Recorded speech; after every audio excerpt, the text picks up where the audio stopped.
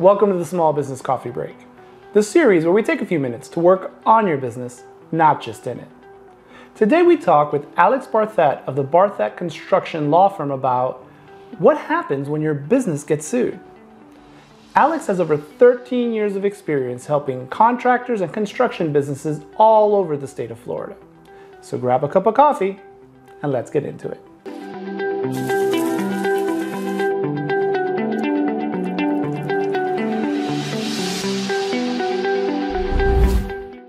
We've talked about some things that are, preventative, right? And unfortunately, sometimes though, we do find ourselves in that position, right? So now I've been sued, what happens next?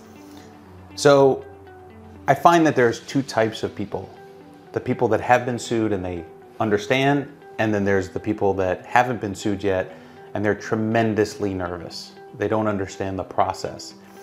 And at least understanding the process will make it less intimidating. So if you get sued, what happens? How does it work? So what's interesting is that in this market, if you are named in a lawsuit, much more likely than not, the first way you're going to find out that you were named in the lawsuit, if you weren't already in some kind of back and forth letter writing campaign with the other side or their lawyers, is that you will likely get a letter, an email, text message, or a phone call as a solicitation from a lawyer that says, we just wanted to let you know you've been sued. You should call us because we can represent you. Those get to you faster than the actual lawsuit. It's shocking.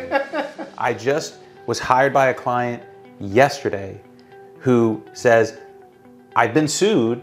I don't know where it is. I don't know how it works, but I got a text message that said that I've been sued, and it was from a lawyer soliciting work. So the first thing is, you may get that. My advice is, be happy that you now know, but absolutely positively do not hire the person that reached out to you. Okay. Go to a trusted advisor, get a referral, go onto Google, do a search for someone that is specialized in that area of law, whether it's a personal injury case, a real estate case, a construction case. You want an expert in the area to represent you.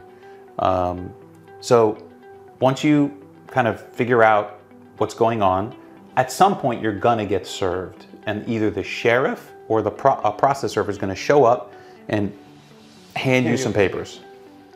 If you have a registered agent that's a company or someone else, maybe a lawyer that set up the company, they are gonna get served, not you, and then they will forward it to you.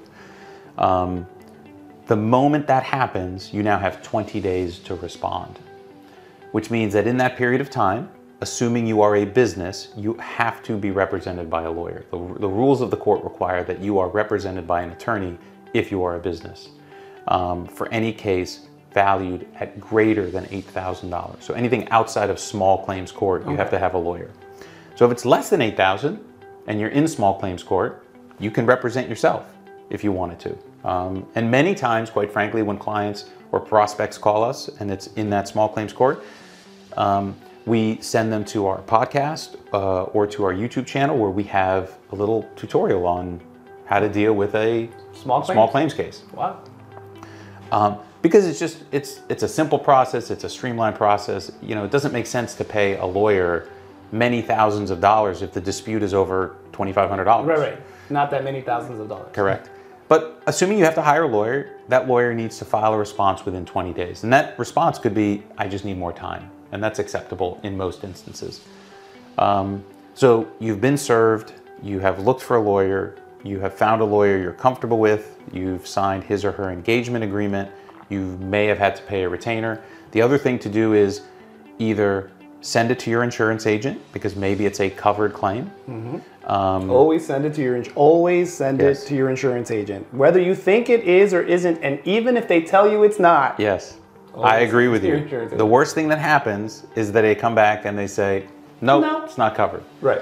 And a good lawyer who you hire will likely tell you, send it to your insurance agent, send it to your insurance company, make a claim, because maybe this is covered. Right.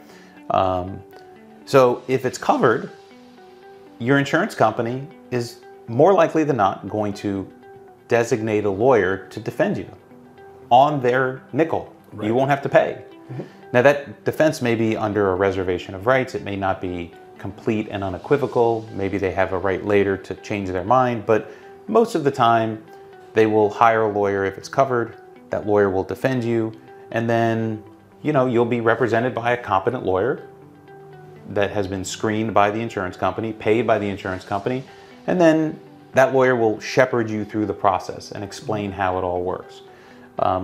If it's not covered, maybe it's a simple breach of contract case. Maybe someone claims that you owe them $50,000. That's not going to be covered by your insurance because there's no insurance for that. Right. It's just a contract dispute. So once you get served with a complaint, you now have to hire a lawyer, and that lawyer may file a counterclaim, but will likely file an answer and affirmative defenses. Here's why we are not responsible. And then the case will likely go on from 6 to 18 months, and in the vast majority of that period of time, discovery is going to happen. And discovery is the exchange of written questions that need to be answered, the exchange of documents that need to be exchanged, and depositions where you come. Now it's all via Zoom, but you will show up, raise your right hand, there's a court reporter, the other side asks you questions, your lawyer has the right to ask the other side questions. It's a fact-gathering period of time. In that period of time, there may be what are called motions with the court, where people try to explain things to the judge, to have the judge make different rulings on different issues. But the ultimate trial, kind of where everything comes together, is likely going to be 12 to 18 months from when you were originally sued. That's the trial. That's what you understand from Law and Order, right. Perry Mason, whatever it is, whatever. Might be a judge only. There may be a jury. Correct. I like to go to jury duty. I'm one of the people who tries not to get out of it. Because, I want competent people, God forbid. You never know when you're on the other side of that conversation. And so, there it gets a little, and those are very formal and very scary, and sometimes, depositions, can be intimidating. Absolutely. Let's keep the conversation going. If you have any questions you'd like to ask Alex, ask him in the comments, or his contact information is in the description.